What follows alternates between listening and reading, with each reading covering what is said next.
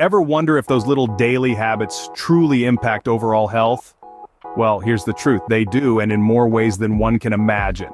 Imagine a world where the simple act of drinking a glass of water could kickstart a journey towards optimal health. Yes, it's as simple as that. Start the day with a glass of water on an empty stomach. This small act of self-care can help to flush out toxins, improve digestion, and even boost metabolism. But don't just stop there. A balanced diet, rich in fruits, vegetables, lean proteins, and whole grains, can do wonders for the body. Remember, you are what you eat. So, fill up on nutrient-dense foods that not only satisfy hunger, but also nourish the body. Exercise, though often dreaded, is another key player in this game of health. A brisk walk in the park, a quick run around the block, or even a few yoga poses in the living room can get the heart pumping and the blood flowing. Regular physical activity not only strengthens the body but also sharpens the mind.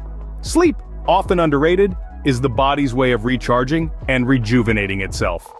Aim for 7 to 8 hours of quality sleep each night. Turn off those screens, dim the lights, and create a peaceful environment that encourages restful sleep. And finally, don't forget to take a moment to breathe.